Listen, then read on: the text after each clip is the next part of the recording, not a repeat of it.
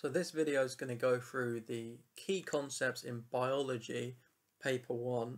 Specifically, it's for AQA, it's for foundation students, so there's no higher only content, but if you're a higher student, hello, it will still be worth your time. Presumably if you're watching this, it's because I've told you to, so hello. If by some magical coincidence you found this somehow, obviously it's still welcome. You might just find me a bit annoying, and that's fair enough, most people do. So let's have a look. So in this video we're going to go through the key topics. If you're watching it on YouTube, I'll put in the description the timings of which each of these points come up. So if there's something specific you're after, you can just go there and see when it is, rather than having to watch the whole thing. So cell biology, here are the topics we're going to cover in this, and let's get straight to it with cells. You need to know how to draw an animal or plant cell. In an animal there are 5 parts you need to know, and in a plant cell there are 8. We're going to start with an animal cell. So the first thing you do is you just draw a circle, and to show that that space in the middle isn't empty, you could colour it in or shade it in. And the third thing you do is you draw a black blob. So already you've drawn 3 of the 5 things. The cell membrane, which controls what can enter or leave the cell, the cytoplasm, which is the site of chemical reactions, and the nucleus, which controls the cell's activity and has the DNA in it. So the fourth thing are these. They are called mitochondria, and it's where aerobic respiration happens. We'll do more on that later in the video, but it's basically where energy is released. And the fifth thing, are these little black dots here, which are called ribosomes, and ribosomes make protein.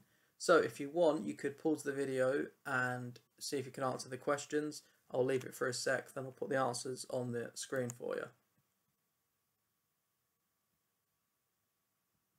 So we've done animals, we now need to know plants.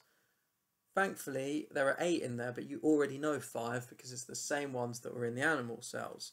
So it's pretty much the same at the start. For example, we draw an outline, but notice this one's a bit more square.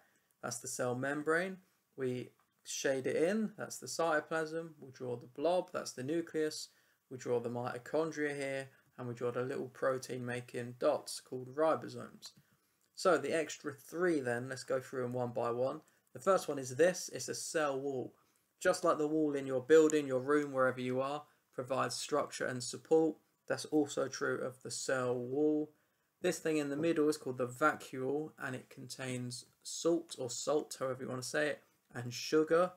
And then lastly, we have these things, the chloroplast, which is where photosynthesis happens. And again, more on that later in the vid. So here are the 3 extra plant-only parts. And here's all the plants, all the parts even of the plant, with the yellow bits signalling that they're just in plant cells. And again, pause it here if you're interested. I'll put the answers on now. So, microscopes. You probably love maths. And that's good news, because in an exam they might say, find out the magnification of an image, or the actual size of something, or the image size.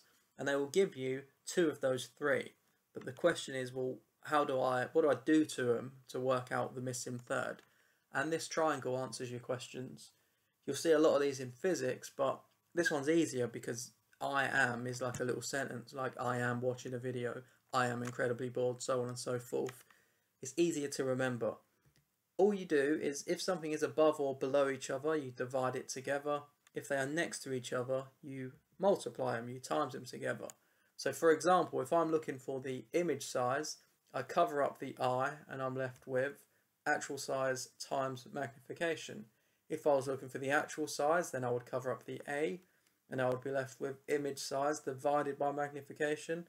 And if I, for example, was looking for magnification, I would cover it up and I'd be left with image size versus, where I get versus from, image size divided by actual size, like so.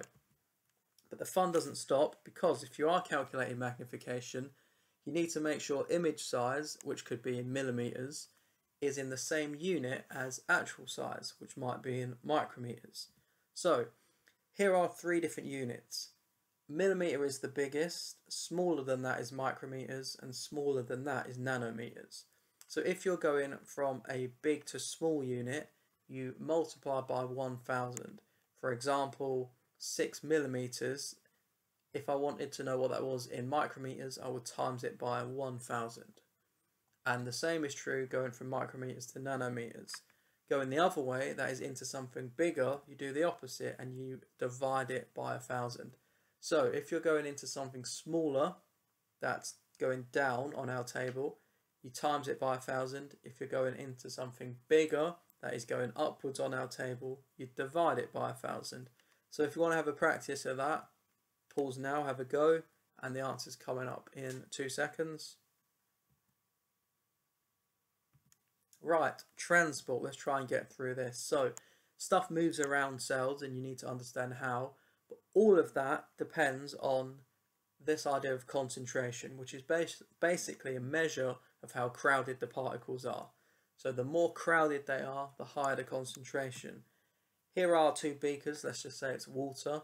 There's the same volume, right? It's the same amount in both. However, one has a much lower concentration because there's not many particles in it, and the other has a much higher concentration because the particles look very crowded. Oh, well, I don't quite know I don't know what's going on there, but there go the curtains.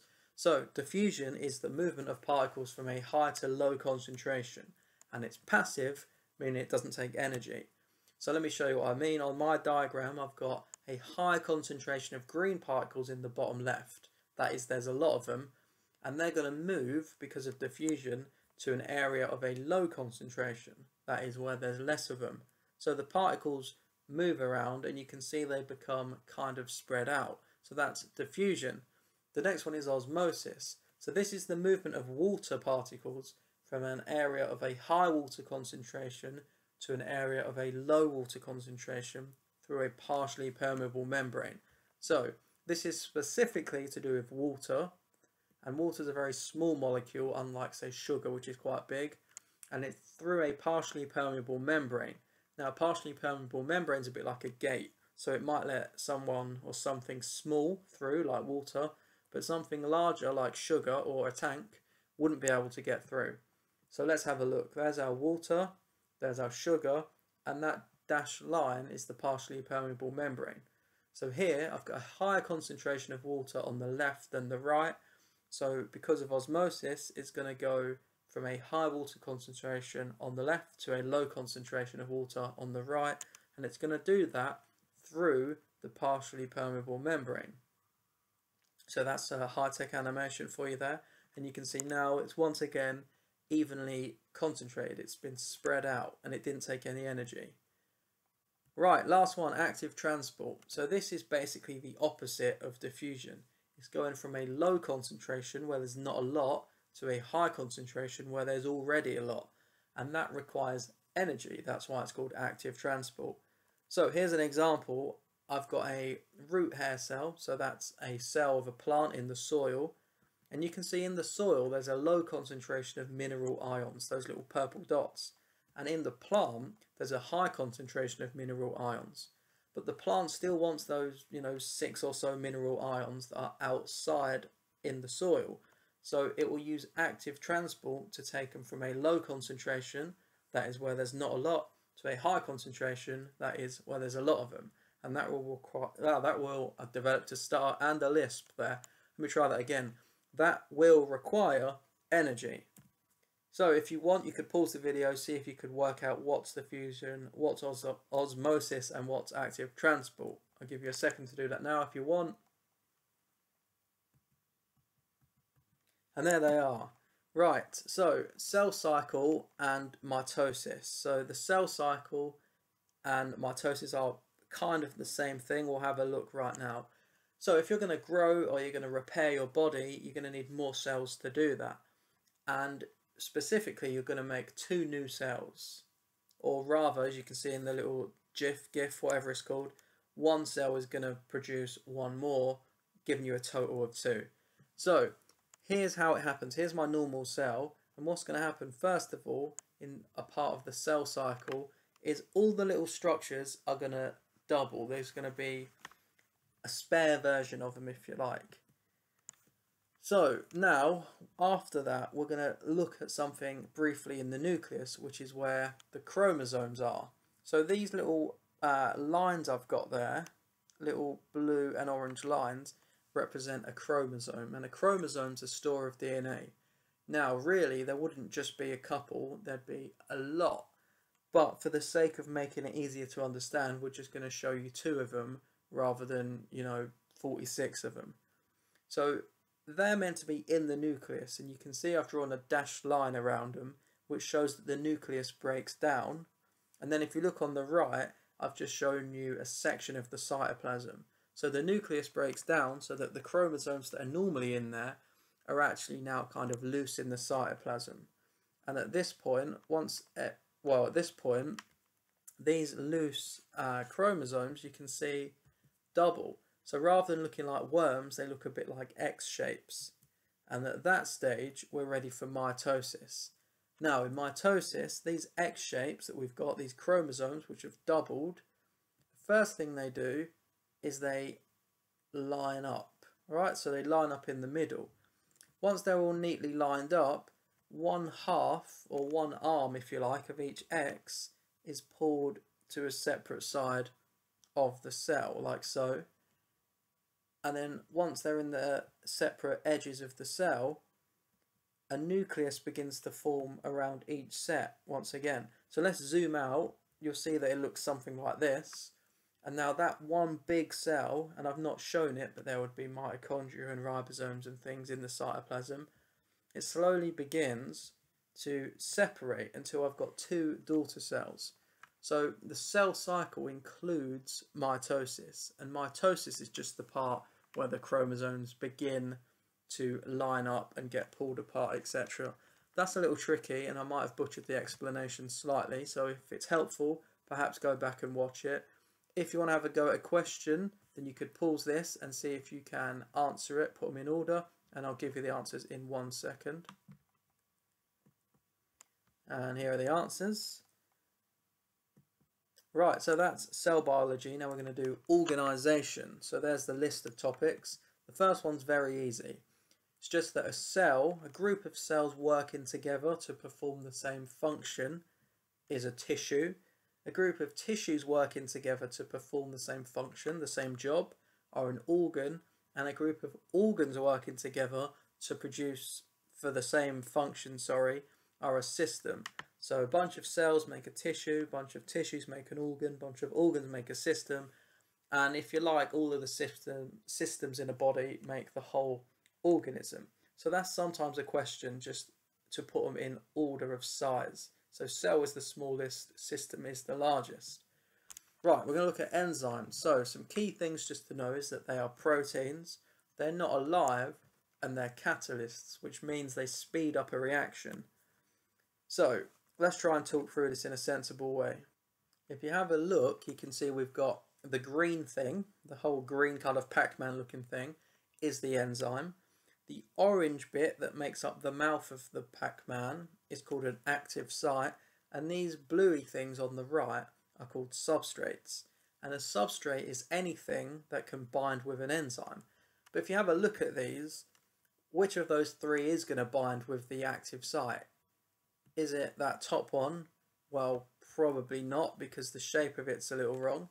It's not that middle one either, but that bottom substrate does look like it could fit in the active site of the enzyme. So what happens is this: the enzyme, which is all of that green area, has a special region, a special space called an active site, which is shown by the orange bit, and within that active site, a substrate, that's anything that might get broken down, can fit perfectly into it, like so. And once it's in that active site, the enzyme might break it down and cut it up into a couple of different products. So substrate will bind to the active site of the enzyme and it can get broken down, or it can actually build things up. Each enzyme is specific to each substrate, and they call that the lock and key model. So just like how the keys on my key ring can't open my next door neighbour's gate or their front door, whatever, a substrate can't go in any old enzyme. They have to be specific, and we saw that, if I just pop back, with these different shapes here. Only one of them can fit into that active site. So we call that a lock and key model, because it's like the substrate represents the key and the enzyme represents the lock. If they were different shapes, they wouldn't work, as we're going to see, because enzymes can denature, and that's when the active site changes shape. So here on the left, the substrate and the active site, they're the same, call it complementary, they're the same shape, so it works, it's fine. However, here on the right, you can see the active site now is a funny shape, it's changed shape, and that substrate no longer fits neatly in. So that enzyme on the right is denatured. And there are different things that can make an enzyme denature. For example, you can't really tell with that font, but that P is a lowercase and the H is a capital. A pH can interfere with the bonds of the active site, so it might make it change shape. Or a temperature, if it's too high, can interfere with the bonds of an active site and make it change shape. So if conditions aren't good, the enzyme can denature, but if the conditions are perfect, then you have what's called an optimum. So just like how you might prefer to work in a quiet room or a hot room or a cold room or whatever, enzymes are the same. There are certain conditions upon which they work best, and those conditions, whether it's temperature or pH, are called optimum pH or optimum temperature. So you might be given a graph and you have to spot the optimum. Now it's just going to be where the activity is the highest, so it's going to be the peak of the graph. But let's just talk through this for a second. So you can see temperature along the bottom and the rate of photosynthesis, which depends on enzymes, going vertically. So at the start, when the temperature is low, the enzymes don't have a lot of energy, so the rate of photosynthesis is quite low. But here, it's got its optimum amount. You can see the temperature, at that much temperature, the rate of photosynthesis couldn't be any higher. It's at its maximum it can be. But then even though the temperature keeps going, the rate of photosynthesis suddenly drops down. And that's because it's got too hot. If you remember what we said about denaturing, the active site has changed shape because of that temperature, and so it's unable to accept the substrates in. So again, pause if you want. I'll give you 2 seconds. Right, so what's in blood? So there are 4 different things in blood, and you can call them components, which makes it sound fancy, but it's not really. So the first one are red blood cells, and red blood cells are kind of like delivery cells. So just like this bloke here is carrying some oxygen to a cell, that's what the red blood cells do. They might in return take some carbon dioxide back with them. So that's red blood cells for you. Let's have a look at white blood cells. We'll do a bit more on white blood cells in another topic later on. But white blood cells are kind of like the soldiers of your blood. Their job is to find and destroy anything that shouldn't be there. So any microorganisms, say, that shouldn't be there. After that, you have platelets. And platelets are kind of like plasters. So if you cut yourself, get a little paper cut, you don't just bleed to death. You don't say, you know, I've had a great life, but my time is up. God bless, I'm out. Instead, your body will stop yourself from bleeding, and it does that because platelets will gather up at the cut, and they will what's called clot. So a blood clot to stop you bleeding and to stop infectious things getting in. That's the job of platelets. Now, the 4th and final component is called plasma. If you think about it, red blood cells, white blood cells, and platelets are all solids, but yet your blood is a liquid. So plasma is the liquid in which everything is carried, and within that liquid other things can dissolve. So you can kind of think of it like the lorry that carries it all around, helps it be transported and helps it flow. So have a look if you're interested. Pause this, see if you can fill it in. I'll give you a couple of seconds. Right, so that's blood. But what does blood travel in? It's not just loose in your body, it travels in something called blood vessels. And here's a picture of some of them. They could be an artery, could be a vein, or it could be a capillary. And you need to know what each one is and how it's structured to do its job. So let's have a look. Let's start with arteries. Now the job of an artery is to take blood away from the heart. So I remember that because of the artery A, away, A. It's taking it away from the heart. And because it's taking it away from the heart, it's under a lot of pressure because the heart has to pump that blood out with enough pressure that it can go all the way to the tip of your toes and all the way back to your heart. So therefore, blood in arteries is under high pressure as it goes away from the heart. So how does it cope with the high pressure? Well, first of all, it's got thick walls, and second of all, it's got elastic and muscular fibers, meaning it can stretch and it can withstand the high pressure. If it didn't do that, then it would burst and you'd be in trouble. But thankfully, it's got thick walls and it's elastic and it's muscular. Now let's have a look at a vein. A vein looks something like this. And a vein's job is to bring the blood in your body back towards your heart. So arteries go away, but veins go towards. I sometimes think towards vein TV, towards T, vein B, TV. And therefore it's under less pressure now. So its walls don't need to be quite so thick, and you'll notice that it's got these little pink things sticking out, and they're valves, and the job of the valve is to make sure the blood can only go in one direction. It's kind of like a turnstile, right, like a football stadium or something, or a train station. Once you've gone through, you can't necessarily get back, so it makes sure the blood can only go one way. So high pressure you have the arteries, and low pressure you have the veins. It makes sense that the high pressure one would have thick walls, just like how a fireman's hose is this big canvas material because it's under high pressure, where the hose in your garden or something is a very thin rubber because it's under lower pressure.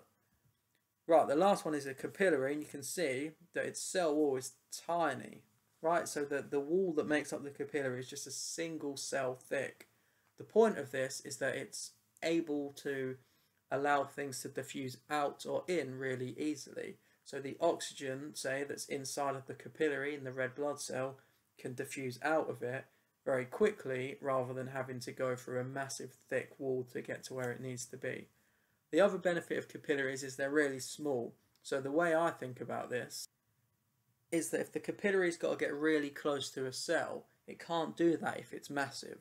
For example, if I drive to work, I'm mainly on big motorways, but a motorway can't take me right up to the door of the school, and it can't take me right up to my front door.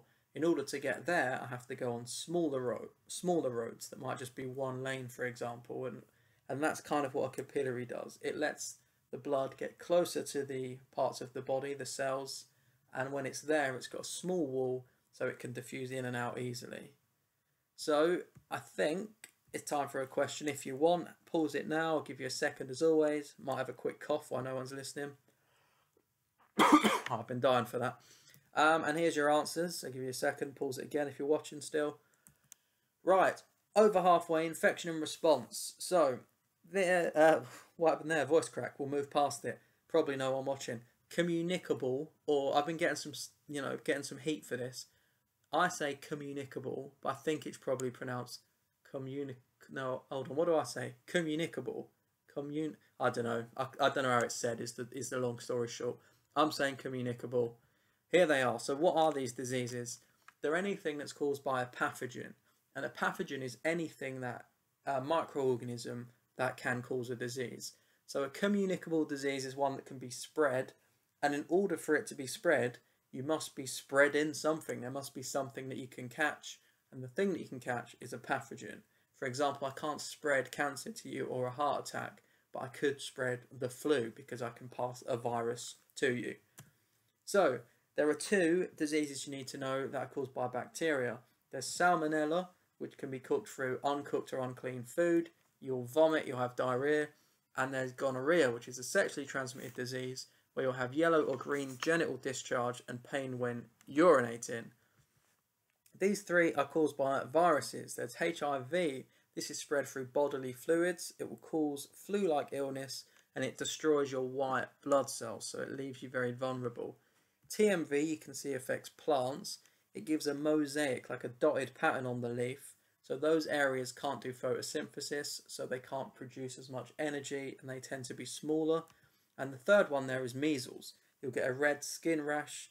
It can spread through sneezes, but there are vaccines available, which we'll talk about in a sec. So there's your three viruses. Almost there. So there's one disease you need to know that's caused by a fungi or a fungus. It's called rose black spot. This may surprise you, but it infects plants like roses and they get black spots. And then lastly, malaria, which is caused by a protist pathogen. And the life cycle of malaria involves a mosquito. So the mosquito, they call it the vector of the disease. It can pass it around. If you have malaria, you'll have a fever and it can be fatal. So again, pause if you want to try and match these up. Give you a sec. And there's your answers there. So there's a bunch of things that are trying to kill you. Generally, we don't want that to happen. So the first thing is you have some physical defenses. So they're not specific. That is, they'll just stop anything. It's not like they only work on viruses or only work on fungi. And here they are. The first one is skin. Obviously, you have skin, so that's a barrier to stop things getting in your body. You have hairs. They might look a bit ugly, and as you get a bit older, they might get longer and longer. Maybe you've recently invested in a nose trimmer. Maybe you've not. Who can say?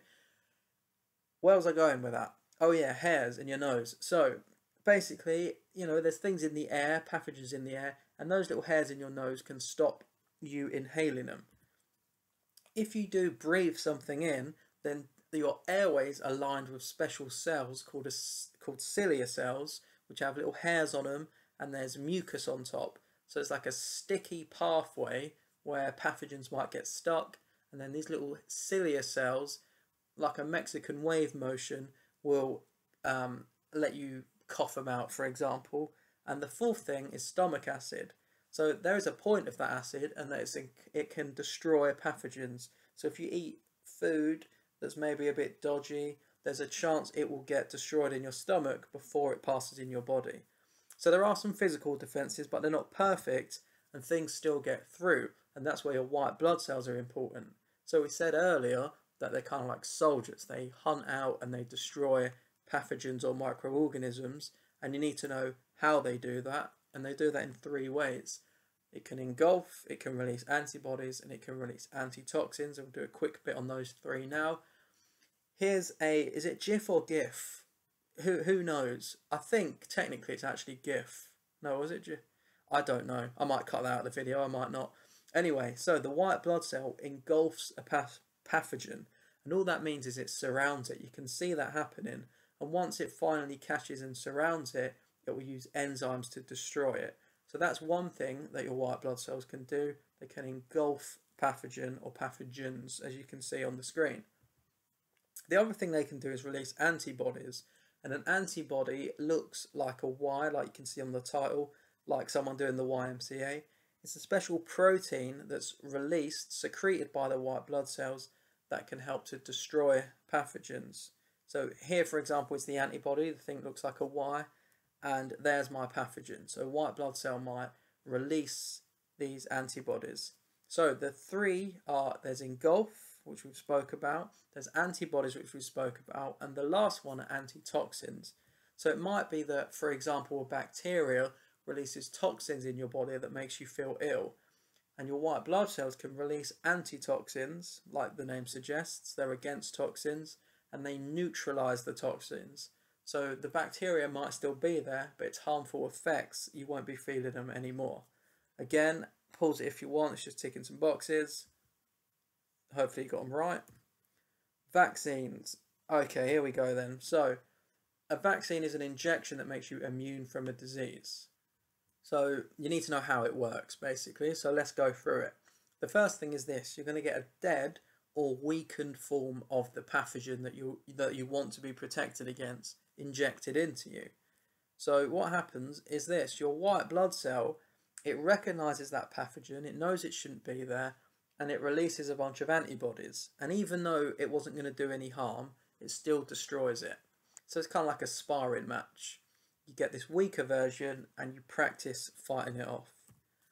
Now, it might be that some months or weeks or years later, you're on the train or the bus or whatever, at work, at school, and you come across the pathogen for real this time. Now, what happens is your white blood cells, they recognize it because they've seen it before, and they release more antibodies a lot faster. So the pathogen doesn't even have a chance to harm you. And at that point, you're said to be immune. you can catch the pathogen but not have the symptoms. So let's have a look here. So along the bottom, going left to right, is days in time, going up in tens from 0 to 90, and going vertically, bottom to top, you can just about read, it says concentration of antibodies in blood plasma.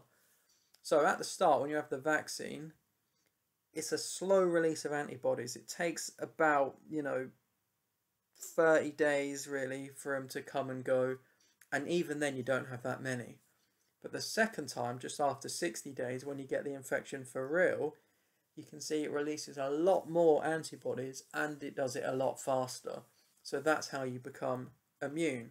If you want, put these in order. There's a couple of clues on the slide. I'll put the answers up in a click. And there's the answers for you. Pause it if you're interested. Right, almost there, people. Bioenergetics. There's just two little things: photosynthesis, respiration. So, photosynthesis. Here's a plant cell. There are the three parts that are in a plant cell and not an animal cell. And we are interested in a chloroplast because that is where photosynthesis happens. Now, in photosynthesis, you take water and carbon dioxide and it's converted into oxygen and glucose. So that is the word equation for it, because we're using words, not symbols. Just note that we've used a plus sign and we've used an arrow to show it being converted and not an equal sign. So you might be asked to do a balanced symbol equation. So along the bottom, I've got all of the symbols for each of the four parts. Let's think. So water is H2O, carbon dioxide is CO2, oxygen is O2, and glucose, a bit trickier, is C6H12O6. So that's a symbol equation, but it isn't balanced. By what? Well, what do I mean by that?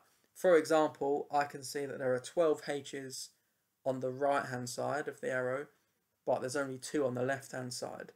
So all you have to do to balance it, and this is very simple, is you just put a 6 in front of those 3. So 6H2O, 6CO2 produce 6O2 and glucose, C6H12O6. So there it is for you. So the water you're going to get from the soil, the carbon dioxide you get from the air. That arrow represents light energy, so you get from the sun. The oxygen is actually generally wasteful. You make, as a plant, more than you need.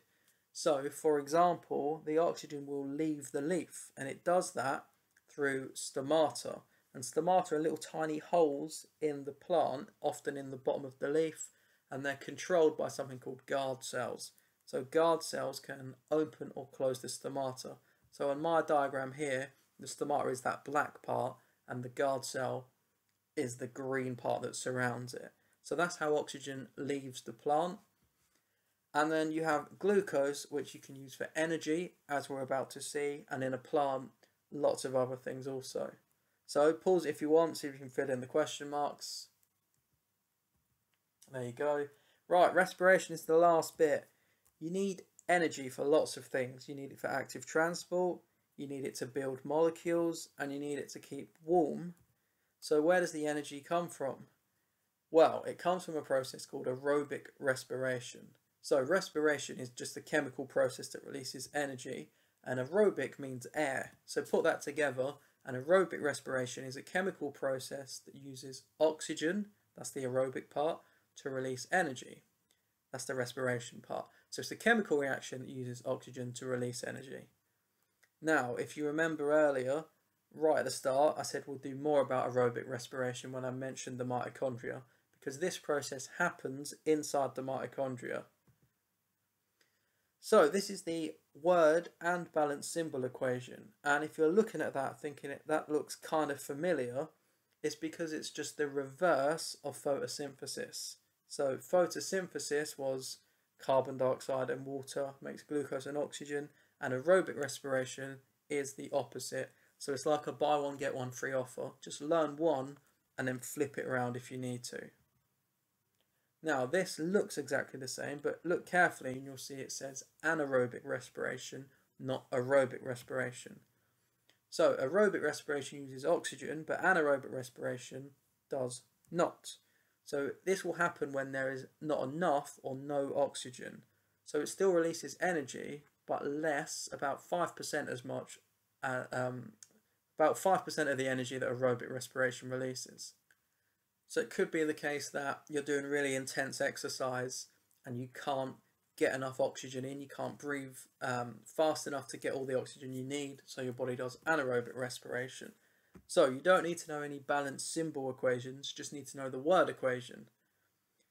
So this is a chemical reaction, and as the cytoplasm is the site of chemical reactions, in an animal, for example, it will happen in the cytoplasm. So, alright, let's have a look at this word equation. In animals or bacteria cells, it's really easy. It's just glucose straight into lactic acid, and in the process it will release some energy. In plants and yeast cells, it's glucose converted into carbon dioxide and ethanol, which you might also know as alcohol. So that's actually kind of useful, and let's look at why. Because the ethanol that's produced can be used to make beer or wine, and the carbon dioxide that's produced is often used in baking to help make the bread rise. That's why you might use yeast, for example, in baking, or you can use hops and yeast and things in making alcohol. So if you're if you're interested, pause it, see if you can fill in the gaps here, and then here's a nice summary of all those word equations. So that's the last slide. I think that was about 40 minutes, not too bad, hopefully. Just to recap everything, that's not, the entirety of paper 1, or the video would have to be 6 hours long. But I've had a decent go at explaining the main bits. I hope it's sort of been useful. If it's not, then you have wasted 37 minutes of your life that you can never get back. But then, on the plus side, so have I. So we're evens. See you later.